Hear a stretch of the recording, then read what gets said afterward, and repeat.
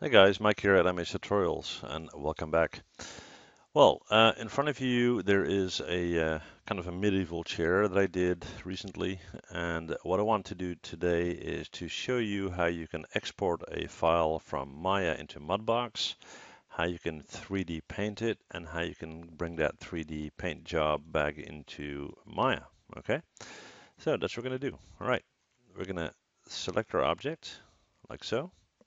And we are going to go to File, Export Selection, like so. We're going to hit the option box. We're going to make sure it's selected as an OBJ, and we're going to hit Export Selection. And we're going to save this, in this case, on my desktop, and I'll just call it Chair OBJ. All right, save it on my desktop, and there we go. Then we're going to get into Mudbox, and I'll just get rid of this. I'm going to go to Open. I'm going to select my chair, OBJ. Not going to save this. All right, so here's my chair. Now, I'm not going to get into Mudbox too much. There's a lot of stuff going on here, and I'll get into that in tutorials in the future. What I want to show you is how you can easily create a color or diffuse map in Mudbox. Okay, so I'm going to go into my paint tool down here, and I'm going to select an airbrush.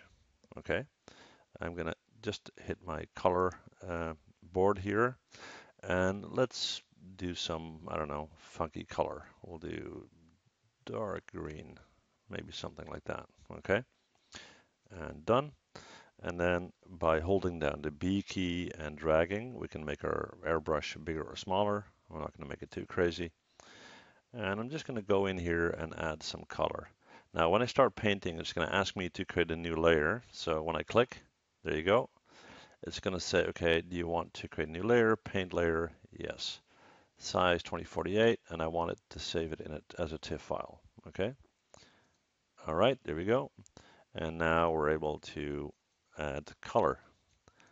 And obviously it's in a mirroring, so it's two-way, but that's fine. And it's not really about, the color that we're doing here. It's about the technique of importing, exporting. Okay. Just going to take, I don't know, red. Doesn't really matter. Okay. So we got all that stuff. One more color, maybe blue, I don't know, and just be creative with that.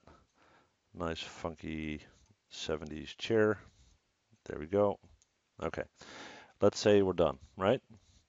What we're going to do next is we're going to go to File, and we are going to send to Maya. Send selected as new scene. Now, I don't have anything selected, so it's going to ask me if I want to select everything. There we go. Yes, I do. There we go. And it's going to create a number of channels here. I'm going to select that I want to save it on my desktop. And I'll just call this chair color. Okay. And sorry, that's a directory name. Excuse me. Choose my desktop. Yes. There we go. And okay. So we'll get rid of this. Don't save. So here's our chair. And what we're going to do next is we're going to select this chair.